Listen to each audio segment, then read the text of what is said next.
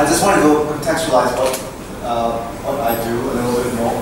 Previously, and even now, we are working very closely to the Chinese and Korean governments on master plan projects. And most of our proposals are around the idea of urban agriculture, where we try to establish an ecological symbiosis between nature and built form. So the food production within these new cities really choreograph the spatial planning.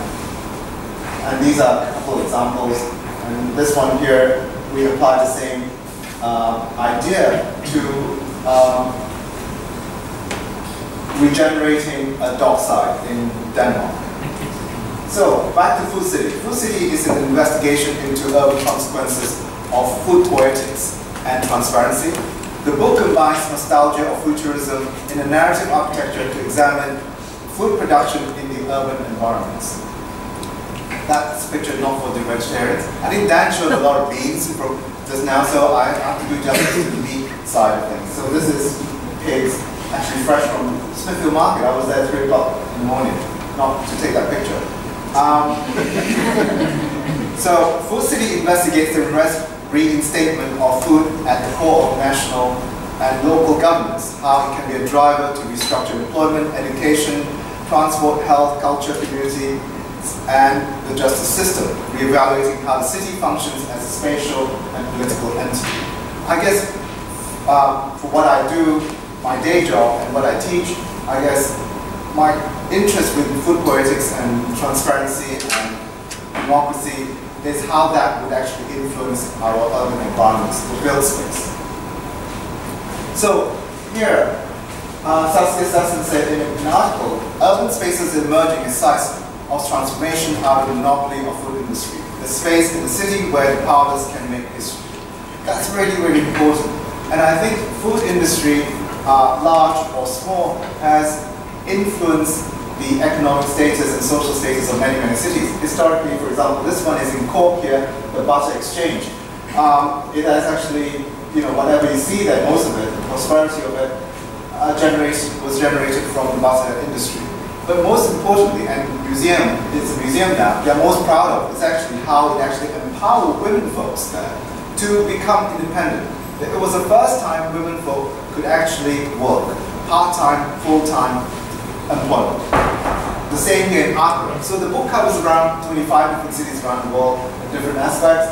Here we can see most of the characters there are women folks. In Accra, the informal food growers are really important to feeding families, keeping price reasonable, but also bringing home an income. Here, there's another example in Salvador where women folks play a large part. So every place we actually look into, from India to Egypt, North Africa, South Africa, women play a large part. Communities like this one here. This is the West Bank as we know, and the authority has been, because of the intensity of population there and a very tiny piece of land, houses and buildings are all encouraged to build flat roofs in order to have their own personal rooftop farming to supplement what is the food shortage there. So in a way, this community has a different problem here. As you can see, this is in Inuit in Iceland. The enemy is actually the weather. The local authority they were quite thick actually. They spent money building an ice skating rink in Inuit where you have 10 months of snow. The community basically said, fuck it, we don't want an ice skating rink. It's turning into a greenhouse where everybody has an allotment inside. And it has proved to be very successful. I actually think that we have everything at our fingertips in terms of food, which makes us totally indiscriminate about how much we eat and what we eat, and we actually become slaves to supermarkets that tells us what to eat too. Here, this is hunting.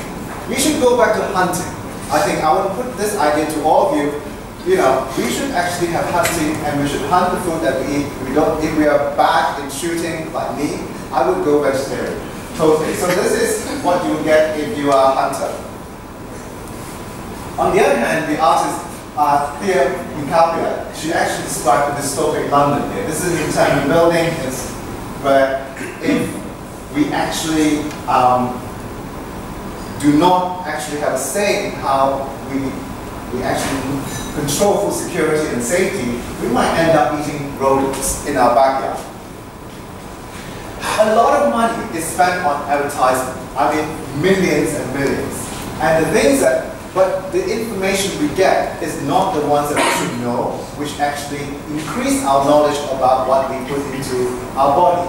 What we get is these sort of advertisements, these big corporate companies, or we get sort of imagery or symbolism in our architecture that represent food. This is a restaurant in Thailand that sells breakfast. Yes, we all know that's fried egg. And then even the great architect friend Gary himself made a sushi restaurant in the shape of a fish. Or here, the Ministry of Fishery in Korea actually had a big fair in the town center, in the city center in Seoul, where installations and whatnot, from screens to canopies to huts, are made of local fish. But I just think, with all that kind of why can't we just go back to this? I would like to talk to this chap here. This is in Brazil, or anywhere that has a real market. Well, I can talk to this chap. He can tell me what to cook, how to cook, and what is the best buy of the day.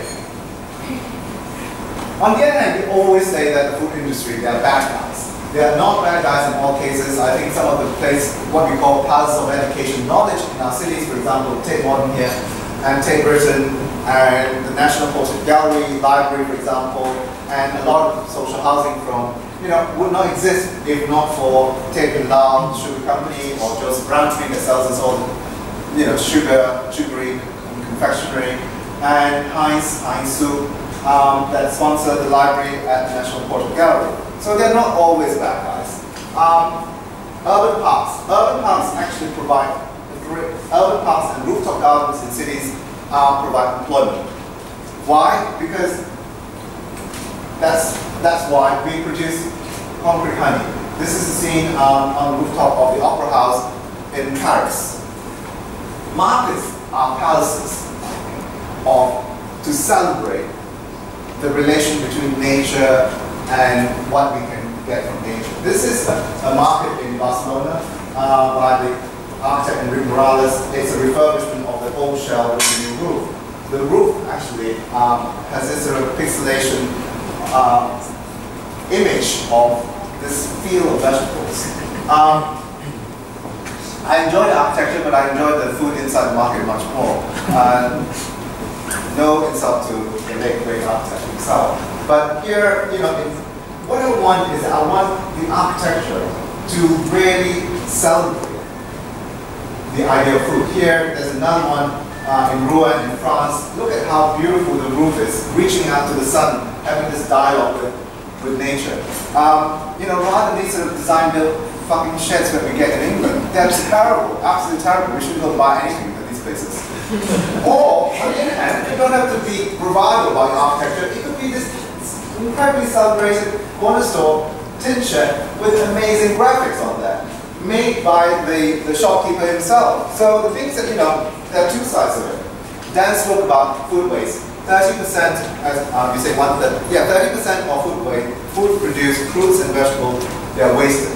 And it's really a travesty. This is in Hebron, in the West Bank, where children and communities have to actually scavenge for food because there's a lack of it. And when you see scenes like that, you really, the hardest, most nasty person would actually cry. If not outside, would cry inside.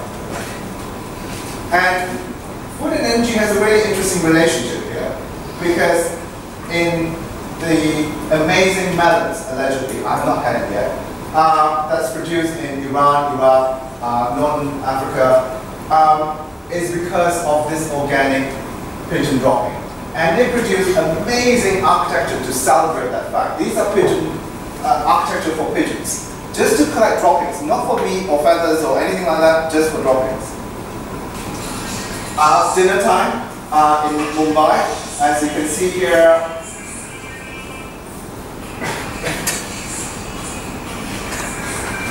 I didn't know we were going to get music to accompany my speech. Anyway, we'll go on.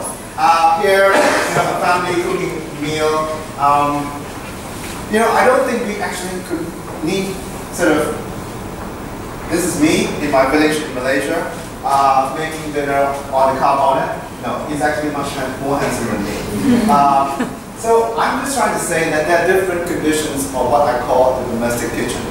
It doesn't always have to be, the Balto or the Zanussi or whatever you buy for, 10,000 pounds kitchen. On the other hand, the kitchen here, this is, I think probably, somebody's going to correct me, it says in the Guinness Book record, there's one which is much smaller. This one measures only 5 meters and less than a meter depth. These two old guys, the collective age probably about 200, sells soba noodles from 3 o'clock in the morning to 6:30 at Tsukiji Market. Tsukiji Market is a big fish market, the central fish market in Tokyo, and they have been there for about 100 years at least. And they actually was very furious of me taking a photo of them. They said no photo of that. On the other hand, you get this vast celebration of food, where in the lagoon of Venice here, this shack here has a table for about 8 people, and you're taken there by boat in the middle of the lagoon, and then this net will drop, and whatever comes up, that's your lunch or dinner. And it really, for those of you who are an architect or planner, you might know that, where I teach the Bartlett School of Architecture at UCL, this scheme is actually equally as daft as the schemes we produce at Bartlett. So here, in terms of health, we need to be accessible to nutritional food and also fairly priced food, not expensive food. And this guy is one of many who actually make things affordable in cities, in many, many cities. This is a duck farmer who will bring his ducks from one lake to another lake. But in order to do that, this is in Guangzhou, China, he actually and his flocks have to cross the highway. And you get sort of 6 to 8 lane highways where you get these flocks of ducks crossing. It's quite a scene when you see it. I always think that we are absolutely, disgusted and annoyed and whatever, with top-down initiatives. In Brazil, this is an amazing initiative, the Restaurant Popular. It's law number 6352 in Brazil. It actually says every Brazilian citizen is entitled to a nutritional meal a day, and it costs $1. And so rich, poor, in the middle, whatever, they come here to have a nutritional meal. And this scheme has actually, is not just about feeding, but it's also about growing, about education, and so forth. And it's all started off. And by doing so, what he has done is has reduced the national health bill by quite substantially. So it's cheaper to keep your citizens and community healthy than to actually cure them through medication. I just want to finish off very quickly. From all the different research, that is all in the book, and so is this project, which becomes kind of the finish, the rounding up of the research that we've done. This is not my project, I wish it is. It's a great building, shit people inside it. This is our building. This is, I have to say, I'm a very loyal British citizen. So, and here, this is our food parliament. The food parliament is actually a fictional supreme food legislative body for London. It's about 3.5 kilometers square. It sits above the old London Wall, floating over London City. It's a secondary infrastructure, functions as a holistic ecology, and actually has a symbiotic dialogue with the city below, which is London. And it has 3 pledges. One is to do with promoting the city as the world's leading international center of excellence. Second is to facilitate local communities and individuals in cultivation, processing, and distribution. And third, probably is the most important, is to disseminate the new notion of wealth. The new notion of wealth is not the money in the pocket, but actually is to do with nutrition, health, green spaces, fresh air. These are the things that we really, really should care about, and actually should encourage our MPs and our local council to really, really look into. The food parliament is a transformational tool to reveal London's potential response to the omnipresent energy crisis and contributes to the discourse around food politics and an urban utopia. I'm just going to show you a couple of characters. the thing is that the project was actually done when our MP were actually voted by us. We're using our money to buy duck huts and paying for the third home and so forth. So it was a satirical critique of that moment, but also we're using this to say, you know, if these policies could be implemented, if food policies, food security could be implemented within politics itself, rather than to be sidelined, it might become something that would be beneficial for all of us. So Westminster Hall, for example, this is an image of the coronation banquet of George IV in 1821. And so instead of eating, we actually produce food on this sort of pyramidal structure here. And if you're standing on the street of London, you look up, that's what you see. All of that routes will become the blue carpet where you get fish farming. The department will be these whole series of structures that sit along the embankment that actually bake the pie of new wealth. And the new wealth pies will then be stocked up with, will be inside the coat of the MP, these are the MPs, which then will be rolled out to the different constituency to distribute the knowledge of good health and good nutrition. So they are kind of metaphoric. You need to see these as sort of metaphoric tectonics pieces. The river is drained out. What you get is the pixelation out. They are made of anaerobic digesters where the organic waste is then pumped back north and south as a joint project of the city to create gas. This is Mr. Speaker here that would actually control the environment. There's a big banquet square, which is the table of house where you can, this is where the celebration of the harvest would happen. The MP basically are these sort of vision towers, but they're out there to bring communities together. This image is fantastic. This is a big infrastructure, the Sydney Harbour Bridge, where they actually close it up for a day for the big breakfast. So NGOs, restaurants, food nutritionists, anybody who's into and sort of policymakers in food and so forth, they come here, they actually discuss and enjoy food for one day. And it's absolutely amazing when you see it. So that's MP. So that's it. Thank you very much.